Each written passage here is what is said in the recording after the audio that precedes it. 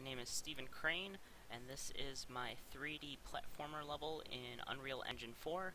The whole purpose of this level was to really kind of dive into the matinees and really throw all that I could at it for all intents and purposes for sheer quantity of moving objects within a single matinee, as well as utilizing many small matinees in defined detail to really kind of change up some of the gameplay style while still achieving the same kind of gameplay. So let's jump right into this. Once again, as always, I kind of have this starter room where you interact with the first console here, and that actually sets your checkpoint so that if the player dies, that they will respawn at the previously interacted console. So if the player dies after interacting with this console, they'll actually respawn at the console. The player does have 100 health. The only hazards that I have in my level is the water. The water is toxic. It does 5 damage per second, meaning that the player has to be within the water for 20 seconds to completely take full damage and die from it. I do have it set up so that if the player dies, they actually are revived to 1 health instead of full health. That way, if the player is really struggling to the point where they've been in the water that much, they simply die upon touching water and then respawn at the last checkpoint. It's to kind of aid the player and speed up the process of them getting back into the puzzle instead of having to constantly climb back out the long way. It's kind of a shortcut mechanism.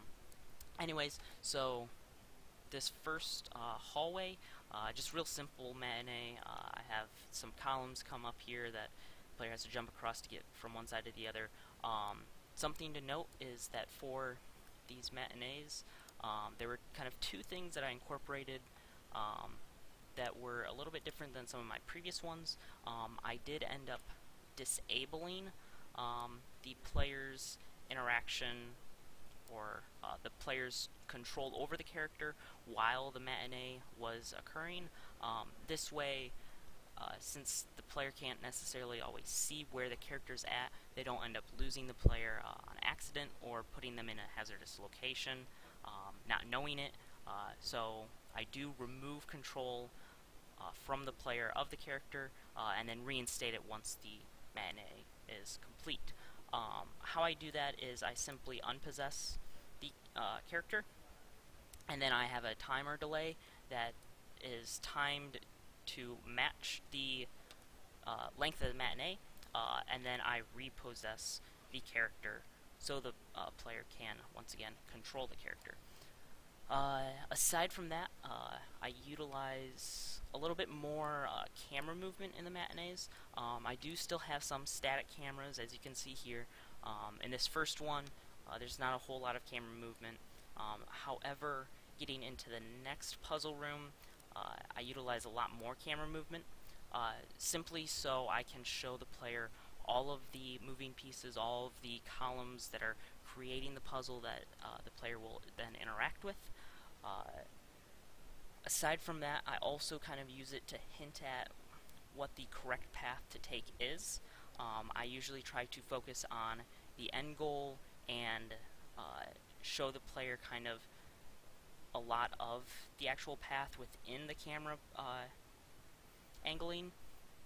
That way they can really focus on, one, the objective, which would be the red lights in this room, wanting to turn them to green, and so with the camera focusing on particularly one over the other, it kind of gets that mindset for the player to go inherently to that one versus others. Also, by getting more of a chance to look at the columns within the shot of the camera, the player can kind of figure out the path a little bit easier, simply because they've had more time to look at it as it's being constructed. Something to go over for this room, it does have 5 consoles in it. Once again, the player, if they die, they will respawn at the console that they last interacted with. Aside from that, they do have to interact with all 5 consoles in a sequential order. However, once they interact with one console, the light on that console changes from red to green. If the player goes back to the first console here and resets it, because I did include that as an option, you can reset the progress by going back to the first console. Here's kind of the logic for it. It's pretty in depth. But if they do reset the paths and the puzzles of this central room, it will actually turn all the other consoles' lights back to red, showing the player that they need to once again reach those consoles and reactivate them. Once all 5 consoles have been activated, it creates a path out of the room, leading into the final puzzle room, so that the player can proceed from there. Something else that I kind of wanted to quickly touch on here before we get into some of the gameplay and move forward is not only did I add the disabled player, but here is some of the checkpoint logic. This console, as you can see, is a pretty detrimental one, simply because it is the one that will reset everything. So not only does it reset the progress by determining which path is currently active, and then reversing that matinee, and then playing the original Path 1 matinee.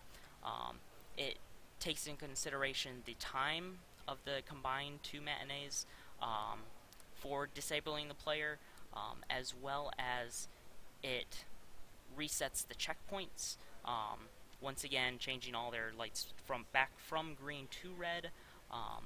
However, I do have it hard-coded in that if either the first path or the final path, these two, if either one of them are active, I make it so you can't interact with the console. It just simply goes to disable input, so the player can't try to keep interacting with it, and it doesn't waste some of that processing power, so a little bit of optimization there.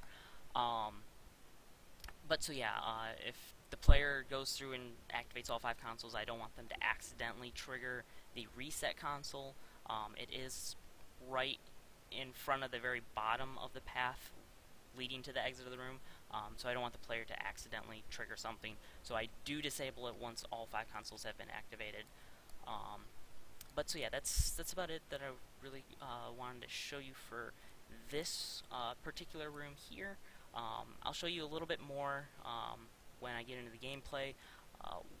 The 4th and kind of last console, getting from the 4th to the 5th, that matinee is the one that I've really packed full of a lot of different moving objects. Let me open it up here quickly.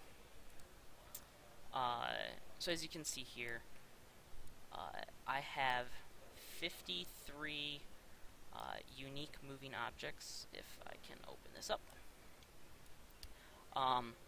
that are all 53 columns, as well as a camera that moves along this path and rotates to kind of show the player all that's going on, all that's changing within the room, as well as to kind of show the primary path to get from the 4th console to the 5th. With this final one, I'll kind of go over it when I get into the gameplay and show you, but there are 2 paths for it. The easier path kind of being along the edge of the map, making an L shape all the way to this console. The other kind of going a little bit more through the mid and then ending up over here at this wall, and then having to make kind of a long elevated jump to another column kind of over here, and then back up to the wall and finally to the console. It is a little bit more difficult to jump. It's a jump that the player might not think is possible until they really try it. So it is kind of the pinnacle of difficulty in the level. However, once the player gets to the 5th console, it does activate just a simple bridge from the first console all the way up to the exit, leading them to the next room. This next and final puzzle room is a little unique. This is the room where I really utilized the individual matinees. As you can see here with all of these, there are a ton. And the point of that was simply I wanted more control over individual matinees where I can use them all in a larger script, to construct the room, and then use them all individually so that when the player steps on these panels that are used to finish the floor and finish constructing the room, that the floors will actually fall away because they're false floors, forcing the player to fall to their death and restart at the beginning of the room. So by utilizing more of individual matinees, I was able to accomplish that. Let me quickly open up this script, kind of show you what I'm talking about. So as you can see here, I control all of these matinees through the script itself, with 1 second interval delays between each section. So the first group of false panels will reconstruct themselves, and then a second later the next group will, second after that the next group, the next group, and the next group until the room's completed. And then the camera pans again to the end of the hall where the final door opens up, leading the players to the exit room. So that's pretty much the whole design concept behind this level. Let me hop right into it and kind of show you firsthand the results of all this script and all these matinees. As you can see here, or as you can hear, I'm tapping the WASD keys, and you can see the little red character at the end of the hall isn't moving, he isn't responding. Once this matinee completes, you'll see me kind of jiggle around here. Yep, there it goes. So, as you could see, during the matinee, players simply disabled. It doesn't read inputs, the character controller is removed, and then it's reinstated once the matinee has been completed. Here, I'll jump down into the water. As you can see in the upper left-hand corner, water is toxic, so the player knows that touching the water damages them, and will eventually kill them. So, something else that I kind of didn't cover is there are paths leading up from the bottom of the room, in case the player does fall or jump down there. They can get back up without having to die.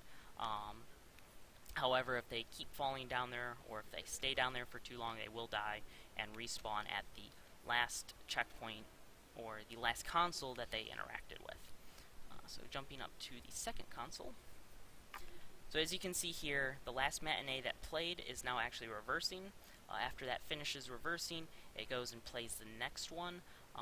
And this is a good example of the camera. It's moving and rotating to show all of the columns that are being constructed.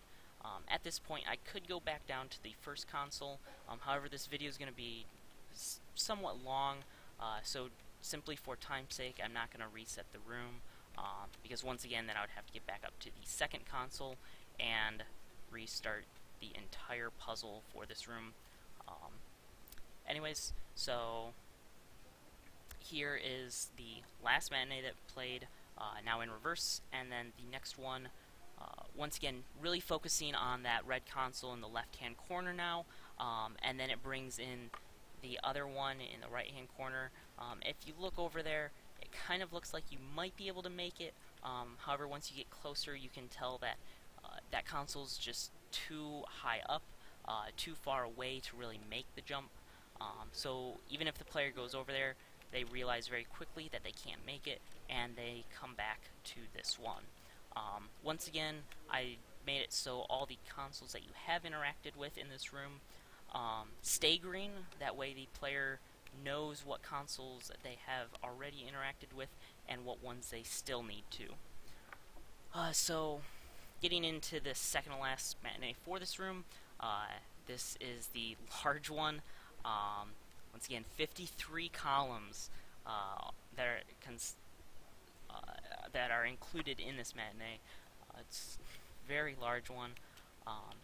So as you can see, kind of going along this wall path, and if I continue along it, I can simply jump down to this one and make it up here. However, if I was to have fallen down, or if I jumped down to a lower path, all I have to do is come over to this pillar right here, and I have to get up to that one there in front of me. It is a long jump. You do have to space it just right, but as you can see, you can just make it. So it is possible. However, it is a much more difficult jump, being kind of the last main puzzle of this room. So once again, that's kind of the pinnacle of the difficulty. From here on out, there's just a simple path that is set up to lead the player back to the first console, and from the first console to the exit of this room. And then, actually, this camera shot was played with a little bit more. It was actually, the movements were recorded with the director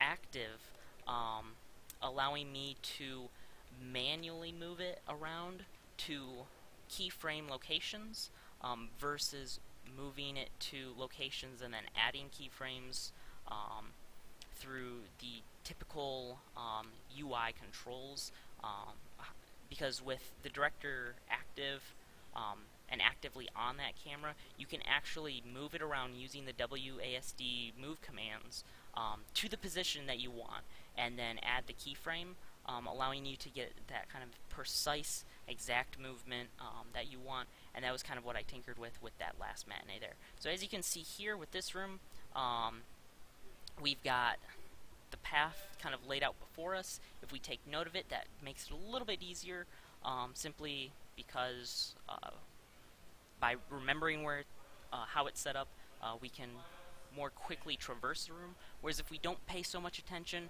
we can easily learn through trial and error without taking too much longer, but it still does add time, still does take longer to get through it. So as you can see, there is one on the right, two actual pedestals on the left, another one on the right, one on the left, and then one in the center. So once we step in here, we see the room being constructed. Or now that the room's complete, it all looks the same. So once again, if we took note, like we did, we can more easily tell which or where the actual pedestals are. One on the right, and then one on the left. Oh, I just barely missed it. But as you can see, I'm traversing the room pretty quickly without too much difficulty. Let's see, so it should be right here. Yep. So as you can see, since we took note, pretty easy to get all the way across. However, if we were to have just kind of run in, as you can see, the false floors that fall away, they don't respawn or reconstruct themselves. They do stay fallen. This allows for it not to be too punishing for those players that don't really pay mind or take note of which ones are the correct or actual paths that the player can jump on. That way it doesn't take you too much longer to get through this room, but once again, it does take a little bit longer. That was kind of the whole design concept for it. But yeah, that's about it. I'd like to thank you for watching this video, as well as any of my previous videos that I've been going over some of my game scripting stuff. I probably won't be making too many here in the near future. I've got some stuff coming up, and it's going to take up a lot more of my free time. But once again, I would like to thank you for watching these. I really appreciate the support. If there's anything that you want me to cover or kind of touch on that you saw in my levels but I didn't really elaborate on, feel free to leave it in the comments. I will either respond back to it or make another video elaborating on it and kind of going over some of the concepts and how I did those. But yeah, so once again, just thanks for hanging out, thanks for watching these videos, and I will see you in the next one.